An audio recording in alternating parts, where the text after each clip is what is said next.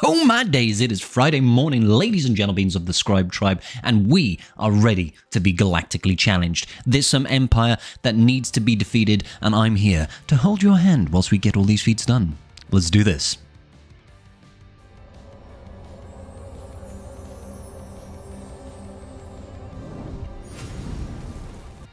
It is that wonderful time of the week, ladies and gentlemen, where we do get to have some feats for the Hutt Cartel. They are the flavor of the rest of the year, I imagine.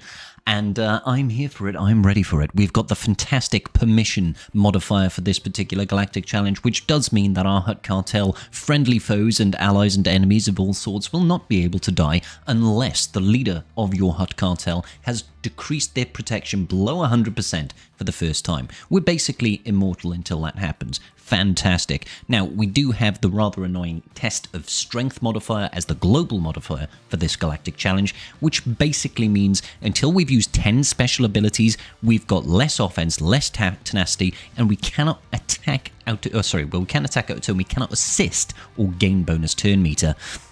Once we've got rid of that by using 10 special abilities, we're able to gain tenacity, offense, and whenever a debuff is resisted, you get 5% crit chance and crit damage. The bonus of clarity is less important than the fact that we can't get turn meter and we cannot assist our allies, and that's only because we do have the feat over here, which is to complete the battle after attacking out of turn 20 or more times. You can't call people to assist. You can't gain bonus turn meter, so the only way we can realistically attack out of turn 20 or more times is through counterattacks. So, first of all, we're going to take a look at a video of how we beat this particular Hutt Cartel at the top tier using the Hutt Cartel faction feat. Let's get into it. Alright, ladies and gentlemen, so the team that I'm going to be using is the typical Cad Bane lead. We're throwing in Boba Fett for that AoE ability block, and then we're also going to be using the 3 marquee characters. Excuse me. I like to get that ability block on Darth Vader because his Merciless Massacre is one of the few things that can really mess this up for us, so I just go full send on him. Unfortunately, because we can't assist, it does mean that Bouche Leia is not going to be spreading all of those lovely thermal detonators across the enemy team. A little bit disappointing, but not the worst thing in the world. What you can do is use Skiff Lando's second special ability, and that will actually put retribution on characters. That's quite useful.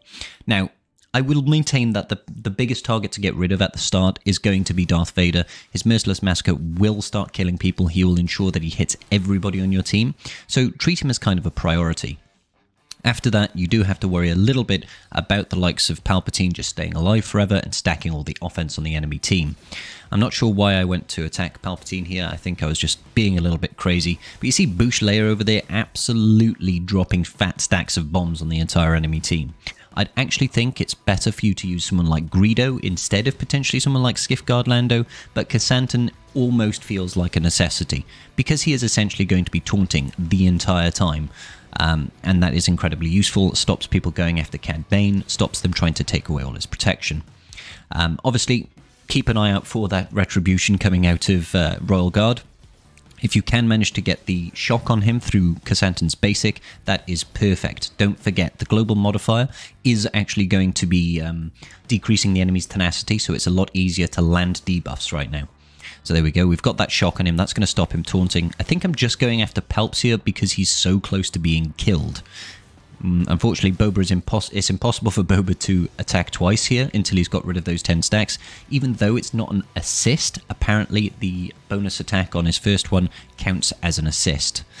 Now, you might get very lucky in this particular galactic challenge in this first phase and have Casantan actually get all the attacks out of turn that you need. I think I very nearly got those 20 assists here with Casantan, but it wasn't quite there. You saw Palps there died, I believe, from dots, I want to say.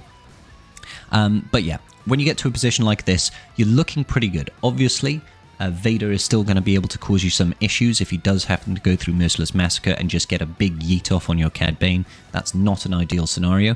But other than that, just keep wailing away, I guess. It looks like to me in my particular run here, I found it a little bit easier in getting rid of the other people. They seem to have all dropped down quite low in health. Vader is able to recover quite a bit of health, obviously not when he's got shock, which is another reason why I think Casantan is pivotal to this lineup. But yeah, take the people out as and when you can. And I'm just looking to stack the damage here on Skiff-Guard Lando. It's not that difficult of a Galactic challenge this time, guys. I would just say mod your Boba Fett for a lot of speed. Try and get him out of the gate first.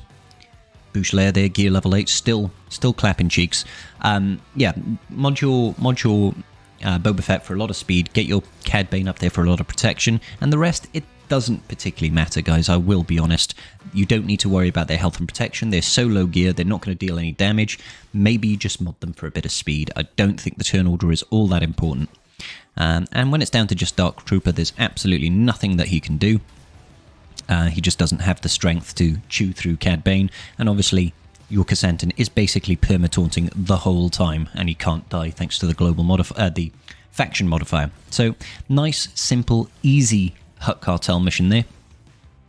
Can't really complain about that. We're just waiting for our boy Dark Trooper to die, and we can move on to the out of a turn, out of a turn attacks. I believe we need to get 20 of those. So yeah, I think we got a little bit unlucky here. Probably should just keep on using Skiff-Guard Lando's first special on Kassantan to give him that retribution, which means he'll obviously always counterattack. You'll probably hit those attacks out of turn. I didn't quite manage to hit it this time. I think I was probably close, but I wasn't even concentrating on getting that done. So you don't need loads and loads of gear. As long as you've got some high gear characters, you'll get it done. Alright, next battle. Okay, so the very easiest way for me to get the attacks out of turn is to use Gas 50 first. Gas is obviously going to be taunting until he's lost all of his protection, and as long as he's in a full 50 first team, he is going to counterattack 100% of the time.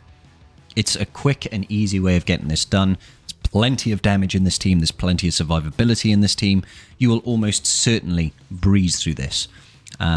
So, yeah, I guess I like to go after the Snowtrooper Operative here for a number of reasons. One, he can stun. Two, he can daze your team, and you don't really want daze. I know Gas will cleanse off those debuffs when he gets critically hit, but it's still something you don't really want to have to deal with. So I like to go ahead and get the Snowtrooper Operative out straight away, and then really the only threat is Darth Vader.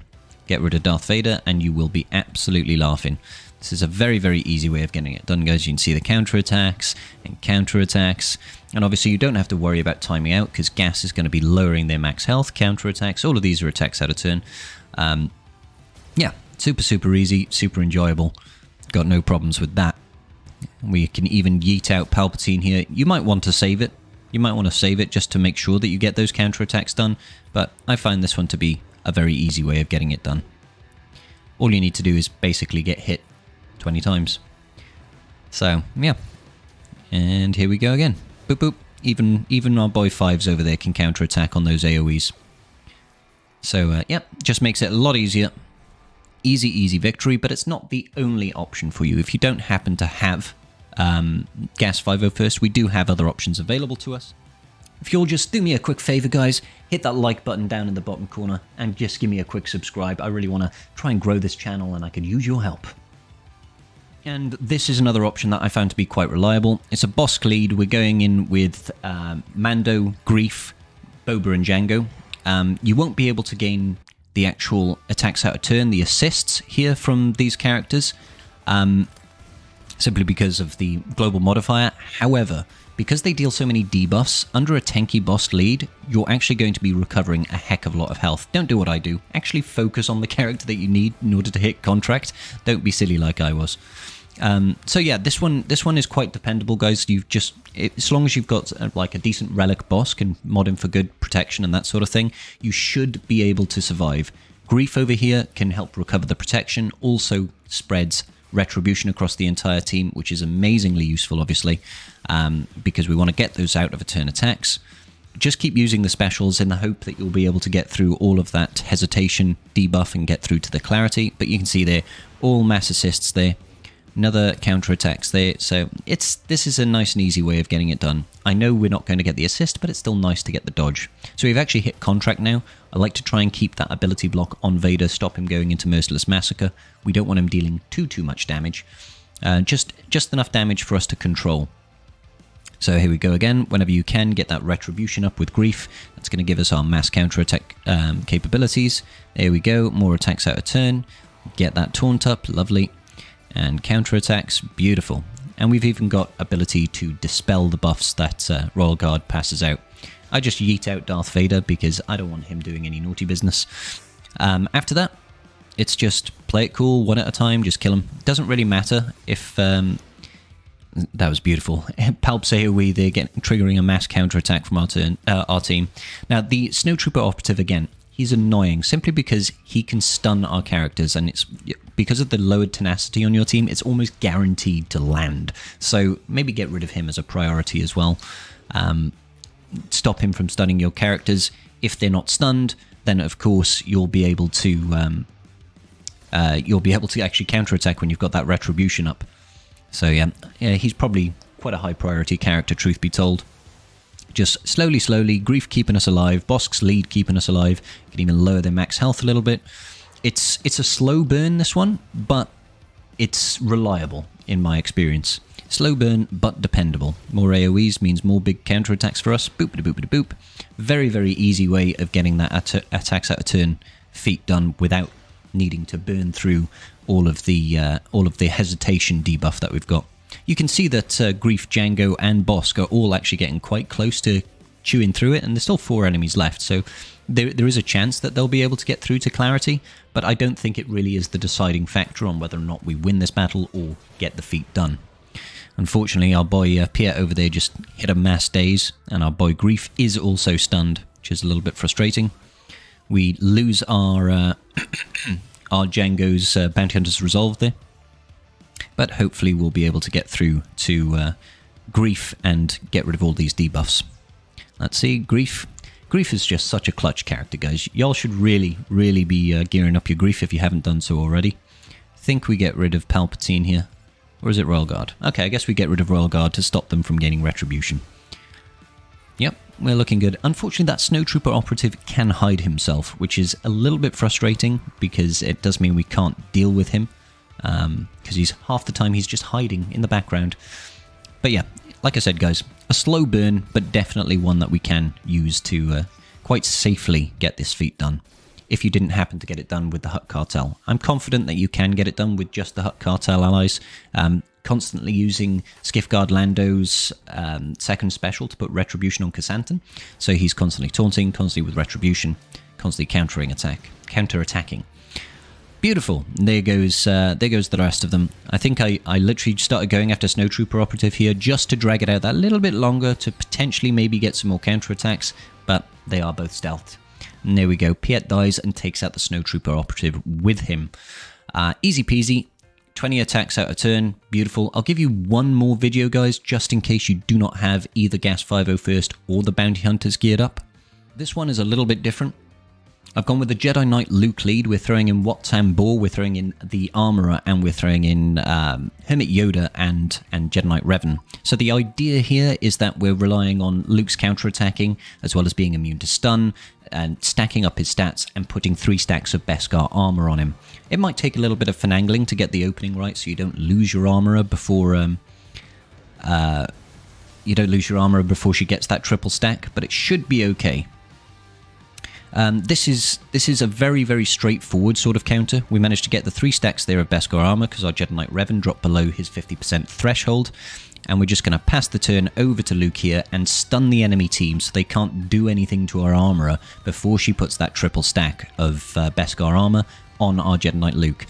Honestly, at this point, hit auto. You've got your med pack on Luke, you've got weapons tech on Armourer, and doesn't matter what's on Jedi Knight Revan. It will come down to Luke will be the only man standing and he'll just 1v5 the whole team. Yeah, that's how it's going to go. Basically, because he's got that triple stack of Beskar armor, he's got a whole host of additional stats. He's got extra health, he's got extra max protection, he can't be crit, he's going to recover protection at the start of his turns, and he's got a 100% counter chance. So he is always going to hit back. It'll take some time to get through, but it will work, I promise you.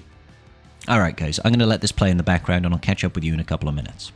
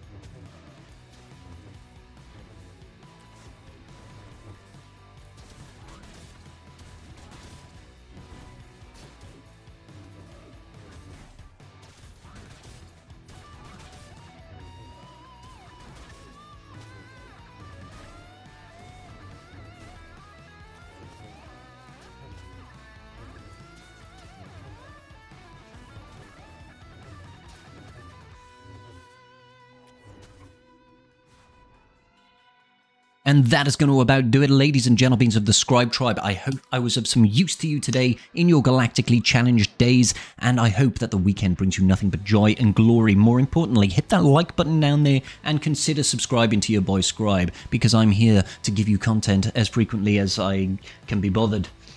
And if that's not incentive, then I don't know what is. Until the next video, guys. Peace out. Just giving a quick shout out to my patrons. I appreciate each and every single one of you, and without your support, I wouldn't be doing this today. Thanks so much.